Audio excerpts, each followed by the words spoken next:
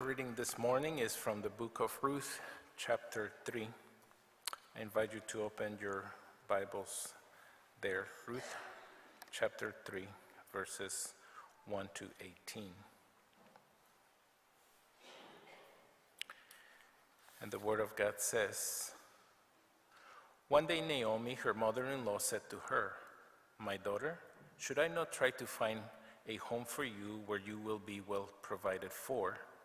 Is not Boaz, with whose servant girls you have been, a kinsman of ours?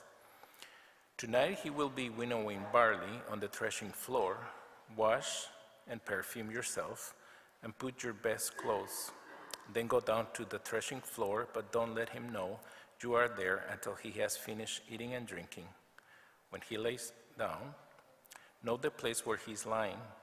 Then go and uncover his feet and lie down. He will tell you what to do.' 'I will do whatever you say,' Ruth answered.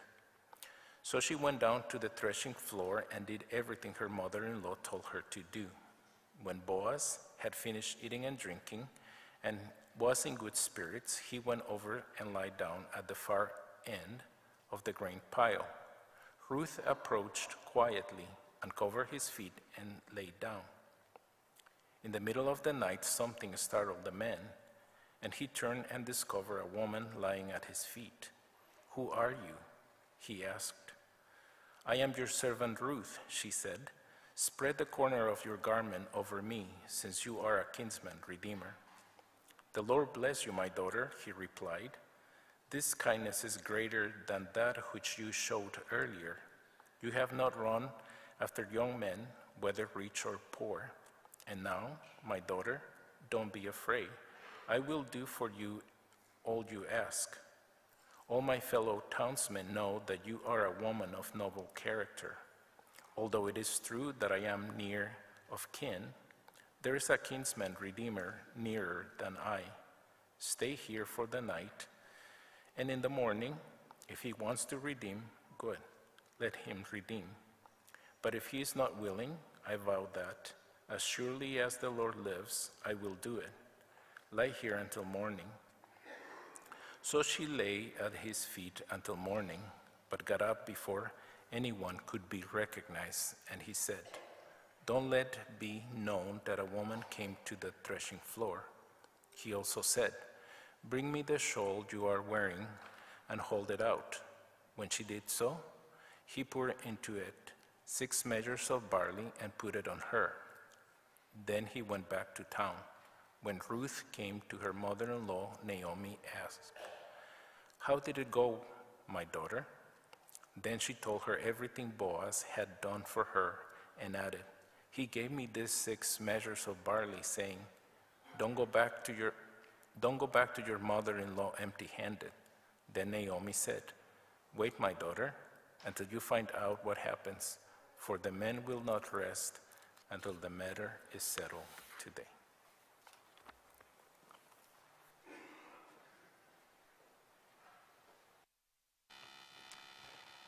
Well, good morning, and good to be with you again on this Lord's Day, where we are continuing our sermon series in the book of Ruth. We're calling this sermon series Unceasing Kindness. And it's been my prayer that you have seen glimpses of God's unceasing kindness in this book. And I think that you'll see more of that today, this morning, and then next week when we wrap up this sermon series when we come to Ruth chapter 4. Before we take a closer look at Ruth chapter 3, let's just pause for a moment and let's ask God for his help. Father, we do just pause and quiet ourselves to express our great need and our dependence upon you right now as we open your word, and we want to hear from you, God. We want to be shaped and molded by your word. We want to become the people that you've called us to be as followers of Jesus. And we trust that your word here in Ruth chapter 3 is part of how you want to shape us. So Lord, give us ears to hear. I pray, Lord, that your Spirit would be at work in each one of us to do with us as you please. We ask these things in Jesus' name. Amen. Well, I want to start off this morning by asking a question. What would it look like if God's people truly believed to the core of their being that God was both totally for them and totally in control of their lives? What would that look like? What would it look like if God's people believed as confidently as they believe in the law of gravity, or that the sun rises in the east, or that water is wet? How would it look? What would it look like if they believed as confidently as they believe those things, that everything that happens in their lives happens according to the plans of a good and sovereign God? What would that look like? How would it impact the way that God's people view disappointments in life, or setbacks, trials, tragedies? How will it impact the way that God's people view criticisms, personal attacks, rejection? How will it impact the way that we view our financial struggles, our relational conflicts, health concerns? In short, what would it look like if God's people believed as fundamentally as they believe that 2 + 2 = 4, that everything that comes to pass in our lives falls under the purview of a God who is both totally for us and totally in control of our lives? What would that look like? Well, in Ruth chapter 1, we see what happens when God's people fail to believe that God is for them and in control of their lives. In Ruth chapter 1, we looked at this a few weeks back. We met a woman named Naomi, a woman who has gone through incredible tragedy in her life. In a span of about 10 years, chapter 1 tells us, she's lost everything in life that she held dear, everything that made her life meaningful and secure. In a span of about 10 years, she lost her husband. And shortly after that, she lost her only 2 sons, who die without children, which leaves her with no hope of having grandchildren. And now, with no men in her life, she's lost her provision, she's lost her protection, and her security. And as a result, she's become bitter. She's angry at God, she's wrung out by life, and she is devoid of hope. And worst of all, she believes that her tragedy is a sign that God's hand has gone out against her.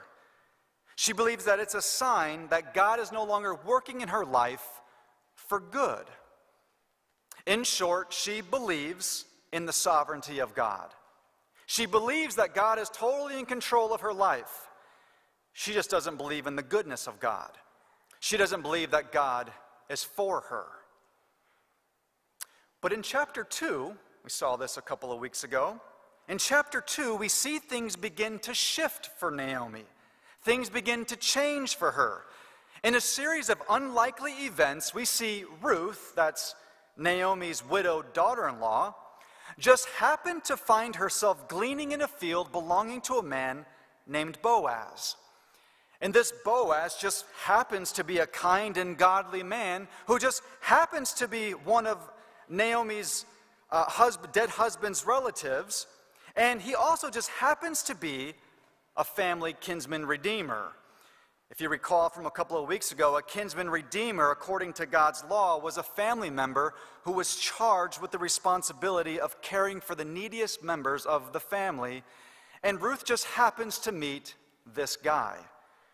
And so Naomi in Ruth chapter 2 adds up all of these coincidences, and she realizes that far from being just a result of pure chance, these coincidences are a result of God's good hand in her life.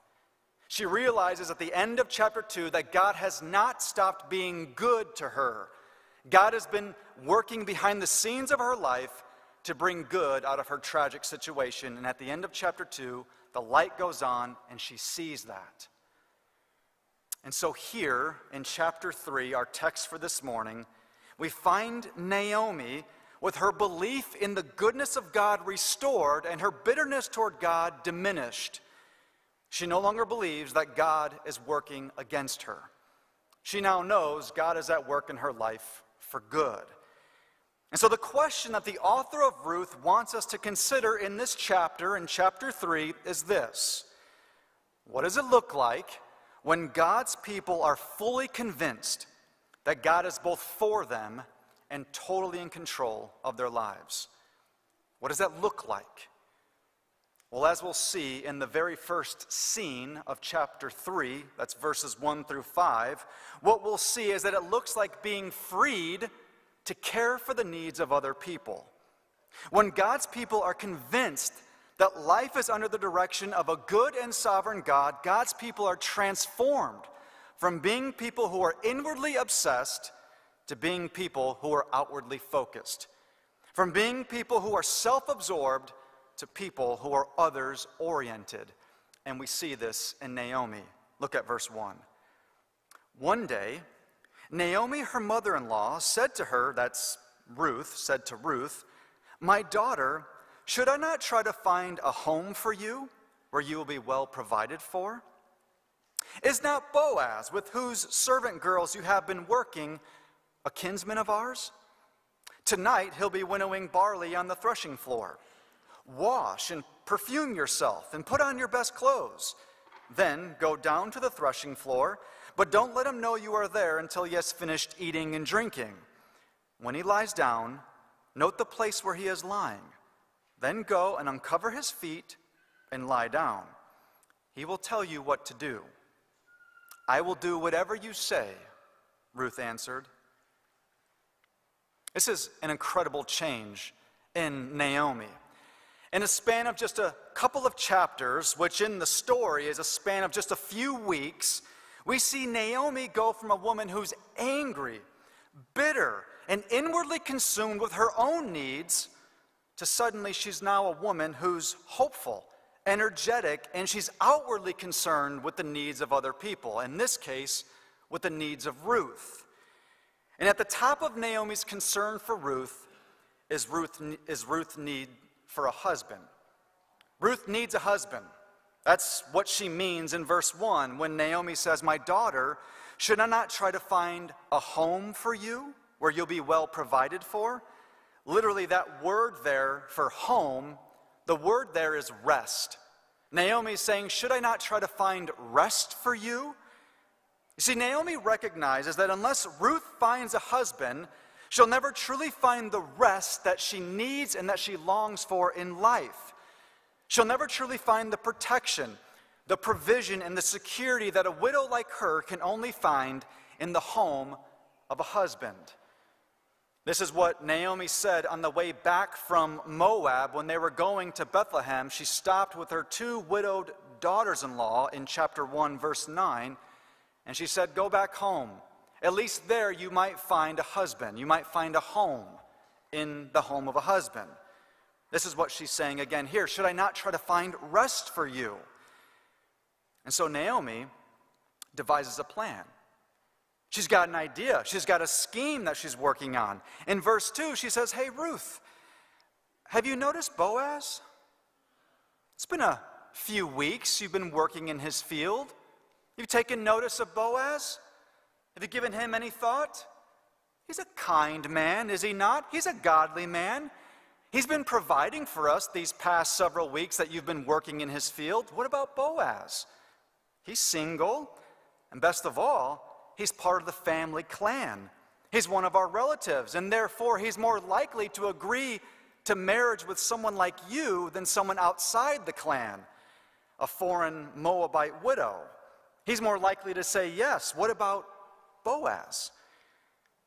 But first, before that's going to happen, Naomi says, "Ruth, we've got some work to do.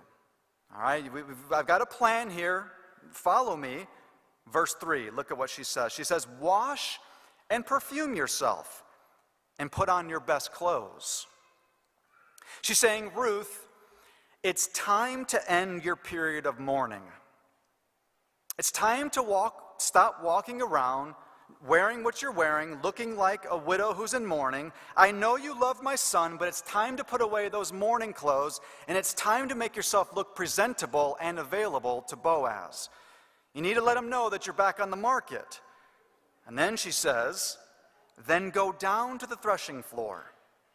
But don't let him know that you are there until he has finished eating and drinking. She's saying, Ruth, make sure he's in a good mood before you approach him.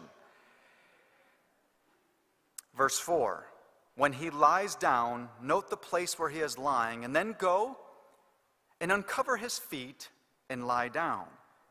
He will tell you what to do. Now that phrase there, that practice of uncovering someone's feet and then lying down, it sounds kind of odd to us, but apparently this was just a customary, nonverbal way of requesting marriage. This is the way that a woman might request marriage to a man. But if this plan is going to work, if Naomi's scheme is going to work, she says it's got to happen at night, and it's got to happen when Boaz is off asleep by himself. Then you can approach him, and then you can do this. In this way, she's saying Boaz's honor, which might be undermined by a woman coming and requesting marriage, if she were to do this in broad daylight in front of other people, his honor might be preserved if she does it in this way, in secret, at night, where other people are not around, where other people won't see. She at least still gives him the ability to decline, and that way he can preserve his honor. Naomi is a changed person. She is now interested in the needs of Ruth.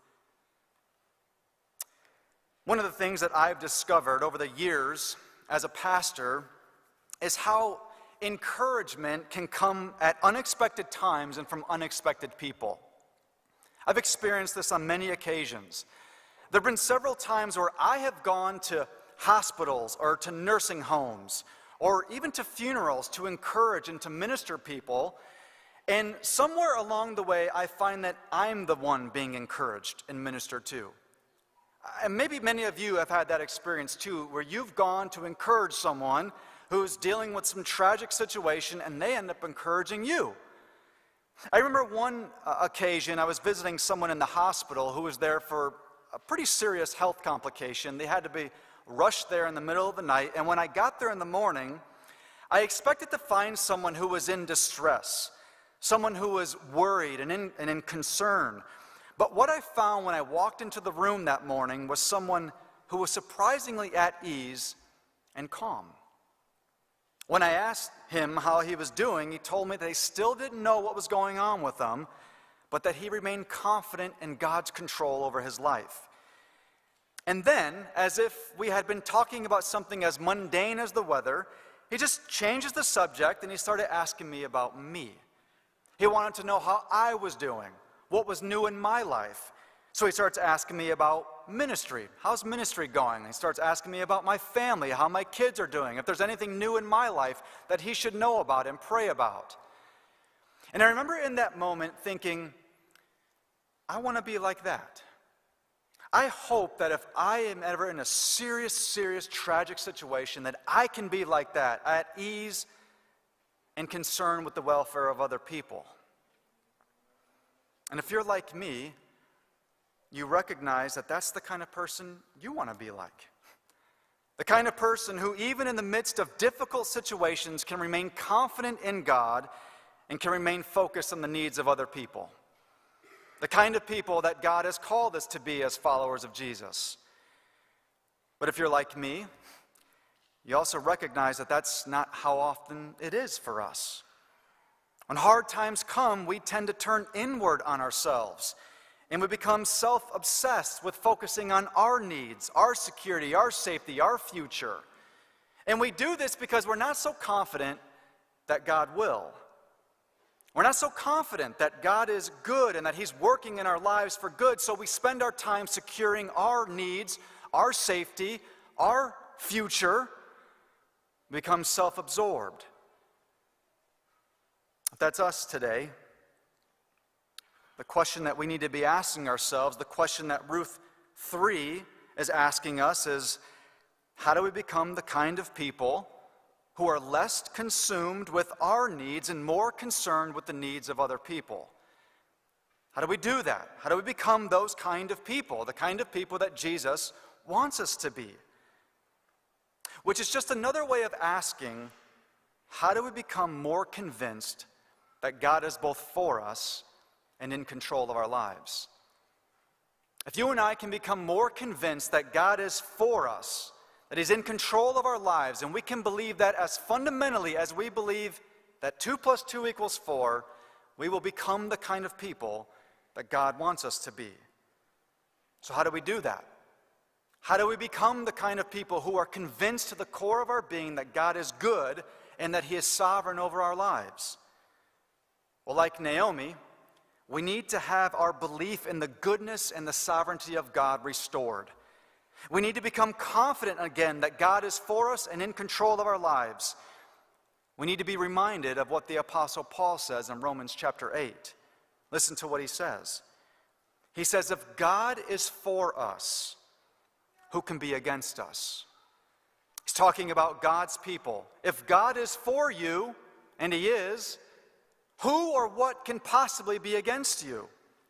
He who did not spare His own Son, but gave Him up for us all, how will He not also, along with Him, graciously give us all things? How do we become less selfless, less selfish and more selfless? How do we become more convinced of God's sovereign goodness over our lives? We do it by reminding ourselves that if God has already given us His own Son, if He's already given us our greatest need, Christ crucified, how will He not also give us everything else we need in life? If God will do that, then you and I can be freed to be the kind of people who are more concerned with the needs of others than our own. By reminding ourselves that if God has given us our greatest need, salvation on the cross of Christ, and He will give us everything else we need in life.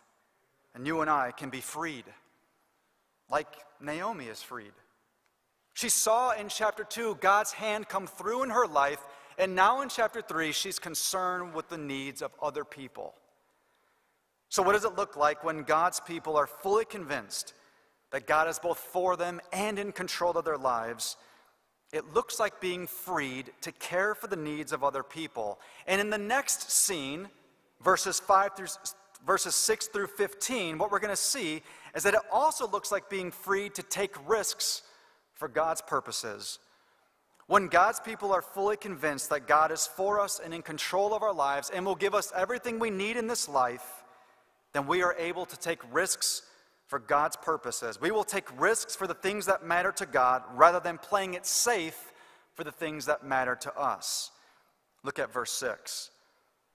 So she went down to the threshing floor and did everything her mother-in-law told her to do.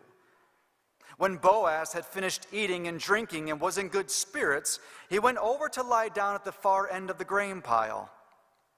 Ruth approached quietly. Literally, the word there is stealthily. She approached stealthily. It's the image of someone creeping around at night. Ruth approached quietly, uncovered his feet, and lay down. In the middle of the night, something startled the man, and he turned and discovered a woman lying at his feet.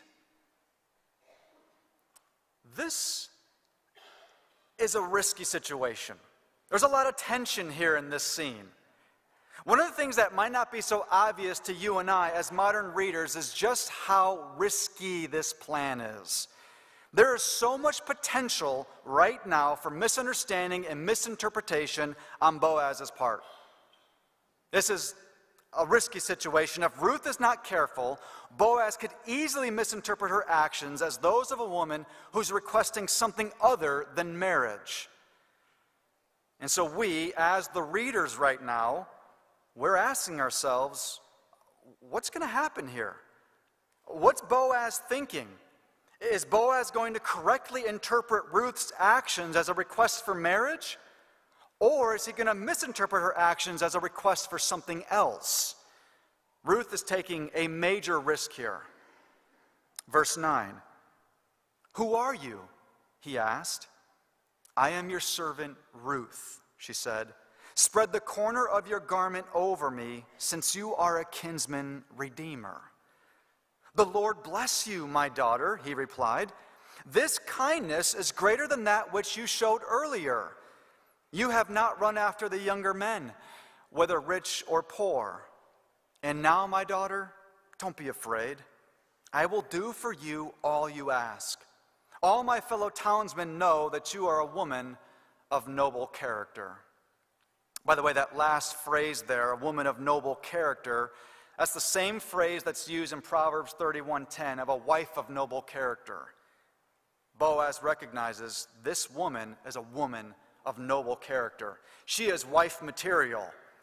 And to Ruth's great relief, and to our great relief as the readers, Boaz doesn't misinterpret Ruth's actions. He knows exactly what she's requesting. He knows what she's asking for. In fact, in verse 9, Ruth adds a verbal request to marriage to her nonverbal request for marriage. Her nonverbal request was to uncover his feet and to lie down. Now she adds a verbal request. Look at verse 9. She says, "Spread the corner of your garment over me, since you are a kinsman-redeemer." That phrase, to spread the corner of a garment over someone, can also be translated, "Spread your wings over me." Either way, it's fine. If you have the ESV, that's how the ESV translates it. If you have the NIV, that's how the NIV translates it. Spread the corner of your garment over me. Either one is fine. The point is that it's a Hebrew idiom for marriage. It's a picture of marriage.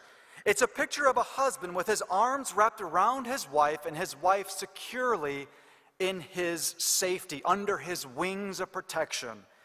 Boaz understands exactly that what Ruth is asking for is for his hand in marriage. And thankfully, Boaz, he accepts. Look at verse 10. He calls this proposal for marriage an act of kindness. He says, "The Lord bless you, my daughter. This kindness is greater than that which you showed earlier. You have not run after the younger men, whether rich or poor." He calls her request for marriage a kindness.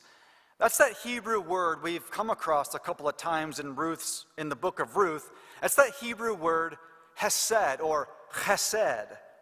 It refers to God's generosity, care, kindness, compassion, mercy. He says, your proposal to me is an act of kindness. It's an example of God's great kindness to his people. And the reason that Boaz recognizes this proposal for marriage as an act of kindness, as a reflection of God's generosity, is not simply because Ruth is asking Boaz for marriage, and because he's one of the older men, that's surprising. It's not simply because Ruth's going to an older man rather than a younger man, though that's a part of the situation. The reason he calls it a kindness is because Ruth's choosing of Boaz is due to the fact that he's a kinsman-redeemer. She says, "Spread your garment over me, for you are a kinsman-redeemer." That's why he calls it a kindness, an act of hesed, an act of chesed. Because if you remember, a kinsman-redeemer is one of the people that God has placed a responsibility on to care for the neediest members of the clan, of the family. Had Ruth simply proposed to one of the younger men, which she was free to do, she could have done that.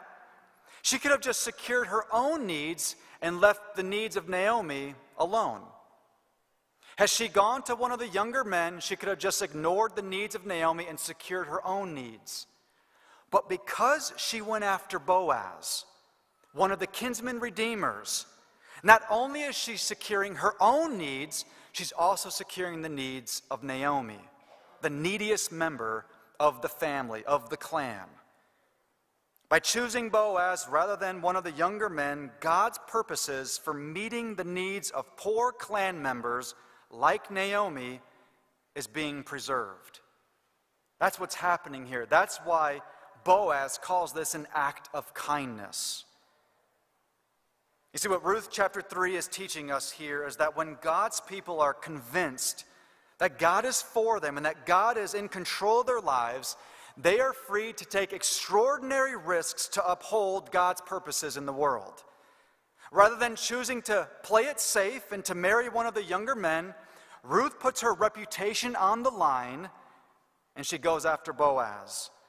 so that God's purposes for poor widows like Naomi would be upheld. She risks for God's purposes. She didn't have to do that. What about us? What about us this morning? Are we willing to risk what's important to us for what's important to God? That's one of the questions that Ruth chapter 3, through Ruth's actions, is presenting to us. Is there something important in our lives that God may be asking us to risk so that through us, His purposes might be upheld in the world? Perhaps He's asking you today to risk your image, or your popularity, or your reputation, so that through you, the message of the gospel might go out to schoolmates, to teammates, or to the people you work with. Perhaps He's asking you to put your finances on the line, your time, your resources, so that through you, the needs of other people might be met. Maybe He's asking you to risk your convenience, to risk your comfort or your routines in life, so that through you a person might be invited into a loving home, so that through you someone might be invited out to coffee or invited right here to church. But as we've seen in Ruth chapter 3, the only way that God's people are going to risk the things that are important to them for God's purposes is if they're fully convinced that God is for them and that He's in control of their lives. If they're not convinced of that, they won't put those things on the line. They won't risk those things. They'll hold on to them. But if they are convinced that God is for them and God is in control of their lives, they will willingly risk those things for God's purposes. Well, at this point in the story, in Ruth chapter 3, in Act 3, we as the readers are feeling pretty good about what's going on here in the story. We like where things are heading.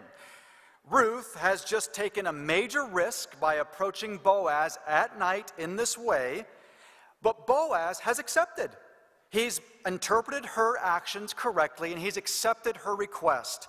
And now it looks like both Ruth's and Naomi's needs are going to be met through this kinsman-redeemer, through Boaz. But like any good love story, there's always a complication. There's always something or someone that gets in the way. Look at verse 12. Boaz says, "Although it is true that I am near of kin, there is a kinsman-redeemer nearer than I. Stay here for the night, and in the morning, if he wants to redeem, good, let him redeem. But if he's not willing, as surely as the Lord lives, I will do it. Lie here until morning." Verse 12 is the ancient equivalent of a record scratch. Imagine the loudest, most abrupt record scratch that you can think of. That's verse 12.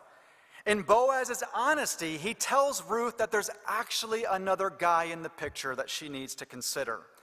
There's another kinsman-redeemer. And because this kinsman-redeemer is closer to Naomi than Boaz is, this other guy gets first dibs at redeeming the family, which in this case would mean marrying Ruth. This is not what we wanted. This isn't what we were expecting. We were kind of getting excited about Boaz and Ruth, and now it looks like that might not happen. Verse 14. So she lay at his feet until morning, and notice, nothing inappropriate happened. She laid at his feet until morning, but got up before anyone could be recognized, and he said, "Don't let it be known that a woman came to the threshing floor." Boaz knows that Ruth is a woman of noble character, and he wants to protect her reputation. He doesn't want any of the other men that are up there with him on the threshing floor. He doesn't want them to conclude wrongly about why she's there, and so he wants to send her off before anyone can recognize that she's there. He wants to protect her reputation. Verse 15. He also said, Bring me the shawl you are wearing and hold it out." When she did so, he poured into it 6 measures of barley and put it on her, and then he went back to town. Well, again, at this point in the story, at the close of verse 15, this is not quite what we were expecting. This isn't what we wanted. We were hoping for Ruth and Boaz. We wanted them to come together and to get married. We saw the stars aligning, and this looked good to us. But now it looks like that might not happen. There's some other guy in the picture. All that we know right now in the story is that Boaz promises that the situation that Ruth has presented to him, it will get resolved. He's going to see to it, but that might not mean he's the one that resolves it. It could be this other guy that resolves the situation. And so in the next scene, the final scene, verses 16 through 18, what we're going to see is what happens when God's people are faced with uncertainty. Look at verse 16. When Ruth came to her mother-in-law, Naomi asked, "How did it go, my daughter?" Then she told her everything that Boaz had done for her and added, "He gave me these 6 measures of barley, saying, 'Don't go back to your mother-in-law empty-handed.'" Literally, the word there is just empty. Don't go back to your mother-in-law empty. It's the same word that Naomi said of herself in chapter 1 when she said, "The Lord brought me back empty." And now Boaz is saying, don't go back to your mother-in-law empty.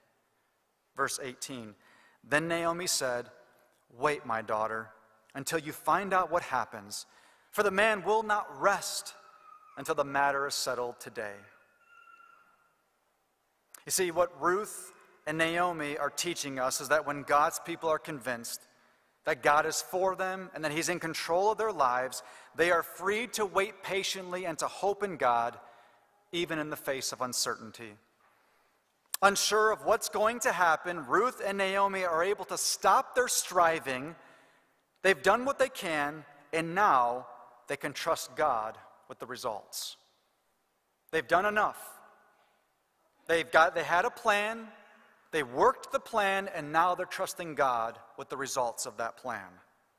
That's what happens when God's people are convinced that He's for them and in control of their lives.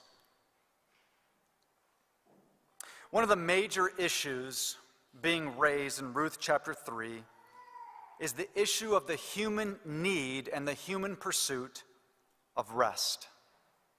It's all over this chapter. It's all over the book, but especially in this chapter. You can see it in the very first and the very last verses of the chapter. In verse 1, Naomi says, "My daughter, should I not try to find a home for you?" Again, the word there is rest. "Should I not try to find rest for you?" And in verse 18, Naomi says that Boaz will not rest until the matter is settled today. This chapter is all about the human need and the human pursuit for rest. For Ruth, the rest that she needed was the kind of rest that in the ancient world could only come from a husband. Rest from things like physical poverty and physical emptiness. And the way that she pursued that rest consisted of 2 main parts. First, she saw an opportunity provided to her by God, and she acted on it. She saw Boaz as this divinely appointed kinsman-redeemer, and she took advantage of that opportunity. She took action. And then, secondly, she trusted. Boaz gave her a promise of rest, and she took Boaz at his word. She took action, and then she rested. She trusted. What about you this morning? I want us to consider this issue of rest. Are you in need of rest today? I don't know what's going on in your life, but I'm confident that each of us in some area of our life we are in need of rest. Maybe it's not the rest from things like physical poverty and physical emptiness, but what about rest from things like spiritual poverty and spiritual emptiness, that thing that plagues the heart of every person? In the New Testament, we see an incredible promise held out to everyone who needs and is on the pursuit for rest. We hear it in the words of Jesus. In Matthew chapter 11, verse 28, Jesus says, "Come to me, all you who are weary and burdened, and I will give you rest." Come to me, everyone who is weary and burdened, and you'll find rest. I don't know what you're going through today, but are you in need of that rest? Are you in need of rest for your weary soul? Rest for your burdened heart? If that's you today, in Jesus Christ, you have a divinely appointed kinsman-redeemer whom Boaz pales in comparison to, who promises to give you rest that you can find nowhere else in this world. So what do? If that's you this morning and you need that rest, what do? How do you go about pursuing that rest? Well, Ruth's story is instructive to us. The first thing that you must do is take action. Jesus says, "Come. Come to me, all you who are weary and burdened." The first thing that we must do if we are weary and burdened and are in need of rest is to come to him. We must recognize this divinely appointed opportunity in Jesus, and we must take advantage of it. That's what Ruth did. And the second thing that we must do is trust. Jesus says, "Come to me, take action, and I will give you rest." Trust me, is what he's saying. Take action and trust him. So if that's you this morning, will you come to him? Will you take advantage of this divinely appointed kinsman-redeemer in the person of Jesus? Will you take advantage of it? And then will you trust him to give you the rest that only he can give you? If that's you this morning, I and the other pastors would love nothing more than to talk to you about that. I'll be here toward the front if you would like to talk about that after the service. But let's pray to this God of rest. Father, I thank you that in Ruth chapter 3, you hold out to us this promise of rest. We see it in Boaz, of course, Boaz being just a reflection of our kinsman-redeemer in Jesus Christ. Lord, we are all in need of rest. For some of us, Lord, we know that rest. We have come to Jesus. But Lord, some of us, even though we've come to him, we are in need of that rest again and again and again. And Father, I pray that you would cause our hearts to run to Jesus for that rest that can be found nowhere else. For others of us in this room who have not yet come to Jesus for that rest, God, I pray that right now, through your Spirit, you would be at work in their hearts, drawing them to your Son, causing them to take advantage of this divinely appointed opportunity, and then to trust Jesus for that rest. Would you do this, Lord, for their good and for the sake of Jesus? I pray these things in his name. Amen.